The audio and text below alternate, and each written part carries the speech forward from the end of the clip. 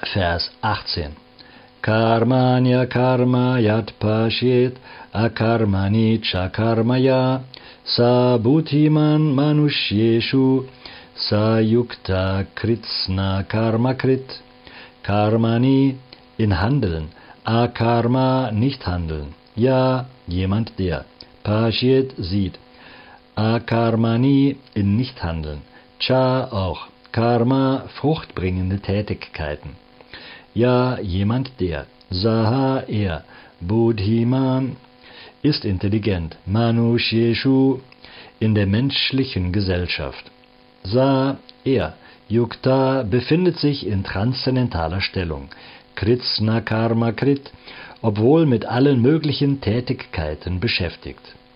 Wer Nichthandeln in Handeln und Handeln in Nichthandeln sieht, ist intelligent unter den Menschen, und er befindet sich auf der transzendentalen Ebene, obwohl er allen möglichen Tätigkeiten nachgeht. Erläuterung: Wer im Krishna-Bewusstsein handelt, ist automatisch von den Fesseln des Karma frei. Er führt all seine Tätigkeiten für Krishna aus, und daher ist er nicht gezwungen, deren Auswirkungen zu genießen oder zu erleiden. Folglich gehört er zu den Intelligenten der menschlichen Gesellschaft, obwohl er für Krishna die verschiedensten Tätigkeiten verrichtet. Akarma bedeutet Arbeit, auf die keine Reaktion folgt. Der Unpersönlichkeitsanhänger hört mit fruchtbringenden Tätigkeiten auf, weil er befürchtet, die entstehenden Reaktionen könnten Hindernisse auf dem Pfad der Selbstverwirklichung sein.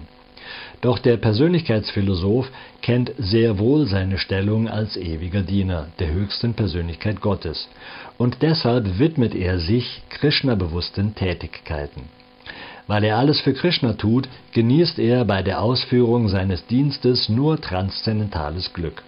Von denen, die auf diese Weise beschäftigt sind, weiß man, dass sie keinen Wunsch nach persönlicher Sinnenbefriedigung haben. Das Bewusstsein, ein ewiger Diener Krishnas zu sein, macht einen immun gegen alle Arten von materiellen Reaktionen.